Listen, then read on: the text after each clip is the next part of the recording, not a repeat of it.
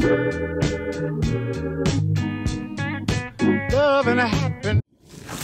everyone, I'm Dorothy Patterson and welcome to the Comfort Zone. The last time we met, I spoke about how I had noticed that the participants in my workshop had shifted from the positive to somewhat negative. And I wanted to come up with some type of technique in a way to maybe shift them a little bit more into the negative. So the first thing I decided to do with each of the participants is to have them write their own personal affirmation. What is an affirmation? Affirmation is anything we say or think. I asked them to each write a very brief affirmation on how they felt about any particular thing that is going on in their life, and it must start with I. Okay. So I wrote my personal affirmation, and mine is I will not stress over things I cannot control. Okay. This is my number one negative thinking because sometimes I worry about things that I have absolutely no control over. So I asked each of my participants to dig deep and find an affirmation that they feel that they can connect with. I also asked them to either write it in a journal, look at it first thing in the morning, put it on the refrigerator, put it anywhere where they can constantly see it. Then I also wanted to talk to them about the difference, because there is positive affirmation, but it's also a toxic positivity. Toxic positivity is when you do not acknowledge your feelings.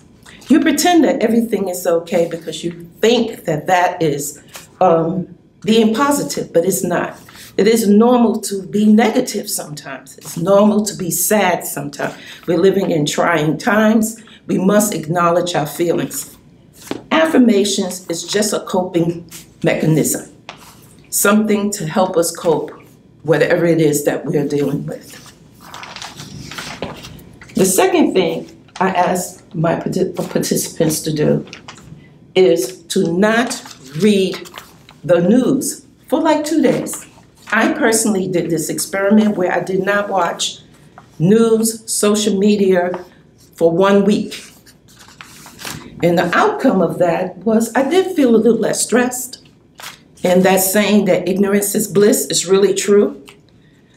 The downside about it is that when I did come back to the real world, I felt out of the loop. I didn't realize how much can happen in just 1 week without me knowing it.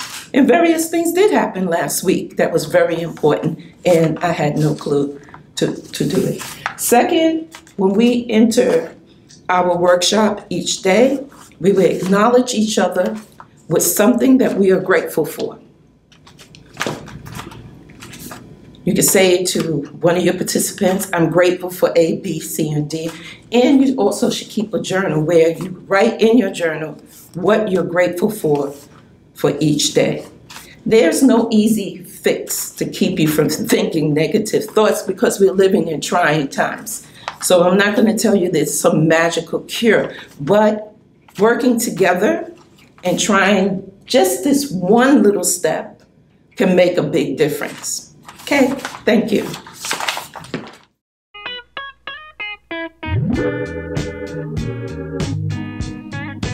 Love and a happy